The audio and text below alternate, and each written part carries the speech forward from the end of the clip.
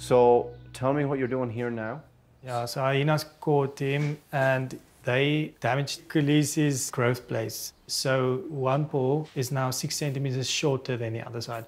And that's causing back pain, and he's starting to develop scoliosis.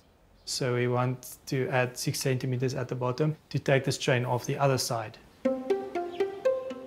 I'm absolutely intrigued by the shortness of that tibia. Look at the fibula. Amazing. Yeah.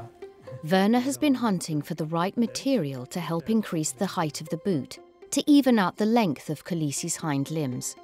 If we make a 4 centimeter recess here, we effectively make a silicone pad so that there is some comfort for that bulging tissue, Definitely. but not hardening like foam would.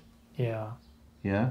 And a bit of shock absorption. Yeah, well, exactly. Noel and Werner's joint effort should help spread Kolisi's weight across his hind legs and realign his spine. So there is going to be a gap to work in here, but we're going to have to work from the inside because the outside must be as strong as possible.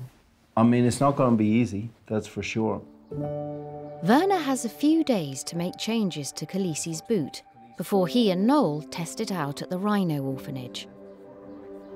To work with Dr. Noel is really a big privilege. The way he's thinking is completely different to the normal. It makes you think, and that I like that.